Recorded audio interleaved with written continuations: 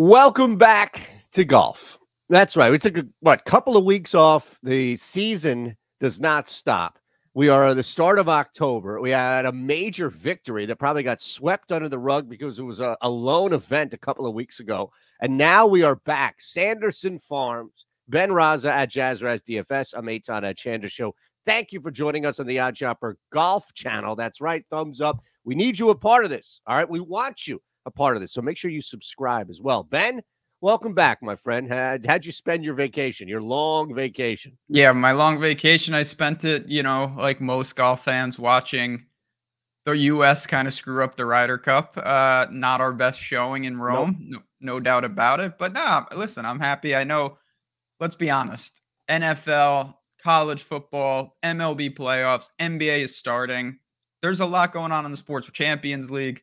I don't think the Sanderson Farms is at the top of everybody's list, but I'll tell you, it's on my list, and I'm really excited Absolutely. to get into this. No, there's a chance to make some money here, by Yes, all sir. means. And a couple of familiar names. If you're familiar with putting for dough, there will be two names, I'm sure, brought up that are very special to both of us, each individually, of course, but Mhm. just a little bit of a prognostication, maybe even three names as I start to look at this thing here. All right, so let's jump into it. I don't know. Do you even want to mention the disaster that was the Ryder Cup? No. Or Thigala, how about a win for him before the Ryder Cup? Like, those are the only two things you missed, by the way, if you took the last month of golf off. Yeah, I mean, I think Thigala is just a perfect representation of swing season. He's on everybody's short list as a guy that has shown he can win Yep. and maybe breaks through in swing season, and he does. We've seen that time and time again. Sanderson Farms is a staple of the swing season. Who, if anybody, is going to get that first PGA Tour win here? That's really, I think, one of the themes always for these very early season tournaments. And Sanderson Farm is definitely one of them here, right? I Oh, mean, yeah. we've seen big breakout long shot winners in the past, and that's probably going to be the case here, which is great for us because we've got a bunch of names that we can throw out. All right, so we're going to go over, just look at where we can find, the board and all. We always do here, at least on DraftKings. But look, we've got this offer for you that I just want to show you on BetMGM. You put $10 in, you're going to get $200 back. 21 or older, gambling problem, call 1-800-GAMBLER. We're looking at you, Kentucky, and other places that are brand new to the betting fold here. So this is our deal that we want for you, and it's super easy and it's super simple, and that's all, is just to jump in. You'll see other sites, you'll see other books here. Don't worry. The main one, of course, is going to be on BetMGM, where, again, you can just sign up, put $10 in, and you're going to get, no matter what you do, put it on anybody, put it on a long shot. It doesn't matter, but you're going to get that $200 back automatically. Just to get that out. Yeah, absolutely. I could use $200 in bonus. Anytime someone tells me bonus Anything. bets, they've got my interest. So links in the description, all the links down there. Check them out. Doesn't mean you have to click everything, but at least see what's out there for your given state. So this is fun for me because Ludwig Aberg is sitting 700 points higher as the chalk on an event where, okay, he's 11-1. That's probably not going to be a play normally. In this case, the field, I think, reflects. We saw him really take up. He had a huge Ryder Cup as well. And then you've got some other names that I think normally in watered down events, odds would make some sense. This is like super watered down, where you look at the top of these names, you do not have a name that would jump out that would be a carry by all means on this sport. But you've got younger guys, you've got up-and-comers, you've got guys looking for breakouts.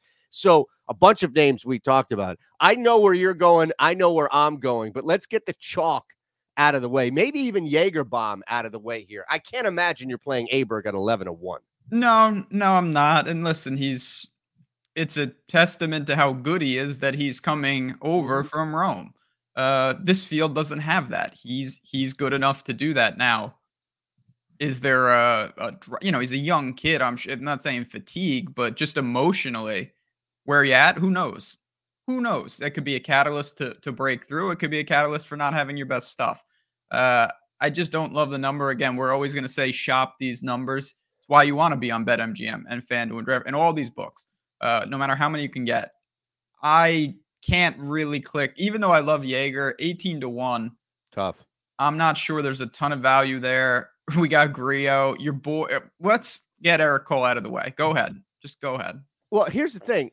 I will get him out of the way, but how are you not playing Griot at 25-1 in this field? It doesn't make it would make no sense to me if you omitted Griot from your card.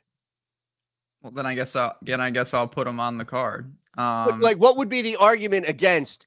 We've seen him play well. We've seen him, and especially in fields like this.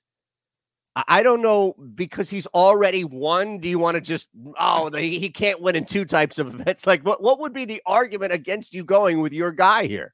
No, I mean, the nice thing about Griot, he's played this event basically he plays year after year, crushes it tee to green, hasn't really figured out the putter, but the only argument with really any of these guys is that their numbers are crushed. When you're betting Eric Cole and Griot in a typical event, you're talking about guys, 75-1, sure, 100-1, and now you have them amongst the leaders. Now their win equity is much higher.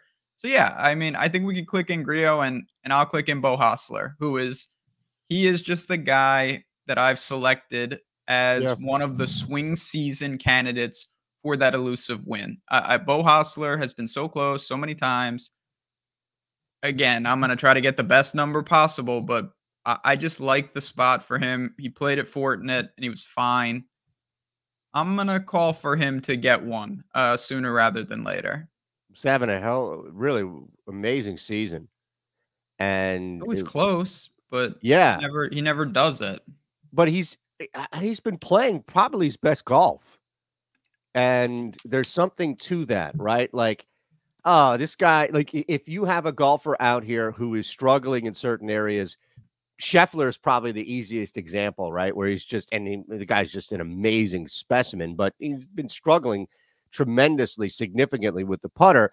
And you're just thinking, if he could just get this thing, I feel with Hossler, and granted, I'm using two different golfers and skill sets clearly, but in this particular scene, when you mentioned Hossler, I think there's a lot of value there because it's not like he's struggling. He's just playing tougher fields, tougher events. This seems like one here. I absolutely would follow that for sure. Lucas, I don't know. I'm a little caught in this mid-range here as I start to look at a couple of guys that we've brought up in the past. If you look at a guy who has just played really good golf. There we go. Right? I mean, this at 45-1 in this field, doesn't this seem a little off? 17th last time out during the swing season.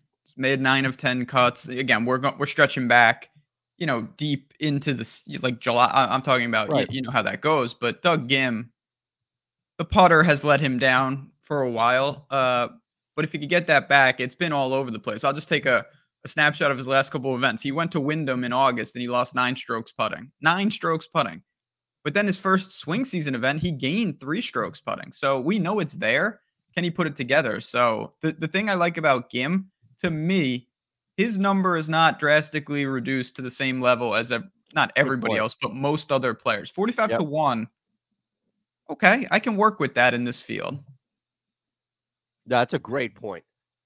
And how he's been playing doesn't necessarily reflect that. I mean, I'd argue he's closer to Hossler's number the way in which, and you mentioned that there's a gap as far as playing and all that, but looking the 9 of 10 and what he's been doing, the momentum and just how well he's played this year. 45-1 seems like a shot. I'm going to keep going. Do you see anybody else above Gim? Can't say that I do. Again, we're mostly, sticking with outrights here. Maybe we'll throw in a top 10 or whatnot. Yeah, that's fine. Let's breeze through a couple more outrights and we can get back. Okay. I don't, as much as I want to click Luke List, I'm not going to do that. No, my days of Luke List are done. Hollywood Hoagie? Luke List is like Darren Waller. Like, I refuse to keep believing that something is going to change. Yeah, I had that experience last night in Showdown. I'm glad I'm not alone. No. Jesus. Good. Hoagie's interesting. I don't think I'll play him outright. He Nick was Hardy. close to that top 50. BMW was fine. I don't know. Probably not. 55-1 seems just like I'm forcing an argument that we just had with Gim, and I don't necessarily know if I believe it like I do with Gim. So I want to give a shout out to Nick Hardy real quick. He was 5th here last year. Another guy that I believe has the skill set. Now, for him to win on tour would be quite a leap. He really hasn't been close. His best finish on tour was actually at Sanderson Farms last year. He's got a couple of top 10s. I do think that his game is the type of game that can translate here, not just because of his finish last year, and 65 isn't the worst, but as you mentioned, you don't want to bet guys just to bet guys. You want to see value on the board, and you want to, where are you going? Well, we clearly missed Norlander. No, there's no we in that sentence. No, we didn't. I could not believe that he is this far down. Why? I'm gonna put $10 on it because he's a guy who knows and plays this course. That's it. Like, that's the only thing, is that if you want to target a long shot guy, target somebody who at least has familiarity and a semblance of success on this course. Pardon me. I get it. Like, you look at what he's done. He's missed more cuts over his last 4 events than made. He even when he makes cuts, this is not a guy who plays good golf overall consistently. Zurich is probably the last time. Corrales. I mean, look, we're talking about Puerto Rico Open, right? Like, we're talking about some early spots here in the season, but I'm just looking at golfer course, fit, long shot. There's nothing. I don't want to look at driver. I don't want to look at putter. I don't want to overthink this. I just want to think, all right, is there a guy familiar with this course that's a super long shot that I could work in maybe a top 30 or 40 play? Well, if you're going to go with your super long shot, then I'm going to give you one just because. Let's do it. And that would be Marty Du. My man, Zicheng Du. He was also at 200. He was right next to him, like 5 above Norlander, right above Ryan Moore. There he is. And chat, I want you in the comments to tell. We're going to do a little friendly head-to-head here. If you had to back one of these two creative players, would you back my guy who wears the bucket hat in Marty Du, or would you back your boy, Mr. Norlander? Let us know if you had to go to a 200-1 shot. Which one of these two would it be? Because to me, it's Marty Du. I'll tell you what. We'll put $10 on each. All right. Okay. That's a deal. I'll do that. No, that's we're donating. We're donating both of them to the human fund here. Correct. So there's $10. There's $10. I'll tell you that I can't speak for Ben, but if Norlander hits on a $10 ticket, he's not going to. So whoever says yes on my side, if Norlander does hit below and you say yes below, I will split this ticket with one lucky winner. All right. That's a grand right there to one. All you need to do is say Norlander. Now, I can't speak for Ben and his guy, Marty Du, but. Yeah, sure. I mean, Marty Du's not going to win either, but he's gonna play better than Norlander. That's for sure. And that's just what we're dealing with. Again, I think you want to be cautious. Ooh. What? Go ahead. I'm sorry. No. I think there might be some value in some matchups, my friend. Yeah, there could be. I mean, let's take a look before we bounce on out of here. Don't you dare. Don't you dare go Grillo over my guy. Although I probably would bet that, to be honest. Yeah, I'll have to take a look. Again, I think I'm not going to, but we're doing this a little early in the week. We like to give you that first look. I want to see the weather. I want to see where the tee times, things like that. They really are more impactful, I think, for matchups. Right. I wouldn't mind fade. Like, I'd have to take a deep dive into Sam Stevens and just how bad he is. But I wouldn't mind fading Luke List just to fade Luke List. Yeah, I mean, Luke List, we know listen, we've seen him do it on tour, but when Luke List doesn't have it, he puts himself out of the tournament. So if you're going to get a little plus money, I would go to Gim as well, but I really respect Alex Smalley. I'm not going to lie. Yeah, I think the line reflects that too, right? Like, this is probably in real life more of an even money shot for Gim. Yeah, I mean, I view that really as a correct line. I'm not sure either side is I overly wouldn't play it profitable. for value, and I'm speaking against a lot of your mantra. I get it. I just think this is the better play between the two. But I recognize the books are saying, hey, we Yeah, don't believe it that way. Smalley's a player. I'm He is, and I'm I'm not doubting. I'm just bigger on Gim. But you're right. I'm not. I just want to clarify that. I'm not bringing him down. That's fair. And again, with swing season, my formula, everyone has a different philosophy. My formula, get a couple of golfers that I say, okay, for the next month, I'm going to buy on them. I'm going to put some money on their outrights. I'm going to look to them in the top 20 market. I'm going to look to them in the top 40 market. And I'm just going to see what happens. Who are those golfers for me? Certainly Bo Hostler this week is one of those guys. Nick Hardy, particularly in like the top 20 and 40 market, is one of those guys. I think those are the type of names you're going to see on my card for quite a while until we get to Sony and we get to January. Just looking at some even money, guys. I mean, Hardy's minus Sig 110. That's fine. every time with that guy.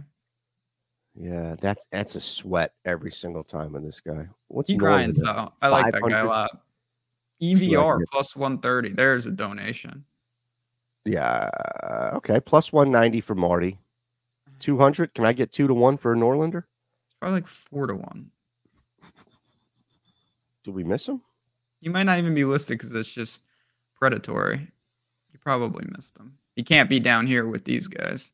Ricky Barnes. Is Ricky Barnes still playing golf? I didn't know that On a professional level? All right, we gotta get out of here. Oh, there he is. 170. Let's just run it back real quick here for you. Eric Cole, Griot, Hostler, Gim, Hardy, Norlander. Some of these long shots, Marty Dew, right? These are just names that we've picked up that can be favorites for us to win. We also have Gim in a matchup over Smalley, Hoagie in a 3-ball. I threw this in there with Higo and Hubbard, and then another one with Hostler beating out Griot and Hodges. And then the top 40s, Hardy, Sig, Dew, Norlander. That's not a terrible 14 plays between the two of us. That's a lot for golf, but that's not a terrible card, man. No, again, I think it's that same philosophy I just talked about. Identify a couple of players, mix and match them in different verticals from extreme upside to an outright market, conservative maybe to a matchup if the price is right. So I'm excited to get into it. I know, again, it's early season golf. It's not the marquee events, but you know what? Come January, if you hit an outright or two, you're going to be really happy that you took the time to bet Sanderson Farms, to bet Shriners and those type of tournaments. And speaking of it, as we leave you with this thought right here, you bet $1, you get $365 back in bonus bets. Again, 21 or older, gambling problem, call 1-800-GAMBLER. We've given you BetMGM. Now we're giving you bet $365. You take Norlander, you take Marty Dew, and you put $1 on either one of those guys, and it hits. Great. Either way, win or lose, you're still getting $365. You will not find a better deal than this. Only a couple of states, Ben, right? But still, we want you to take advantage of it if you're in those states. Again, just check out those links. It has all the information you need. If you want to take advantage of both and you can, amazing. If you pick one, that's smart too. We just want to make sure you guys are able to get those bonus bets, everyone benefiting. And let's see if we can have a winner here. It's going to be fun. I'm excited to see this tournament. That Jazz Rest DFS, that Shander Show. Again, thumbs up, comments below, subscribe. We gave you 2 books and a ton of tickets. All right. For Ben, I'm Eytan. We'll see you next week.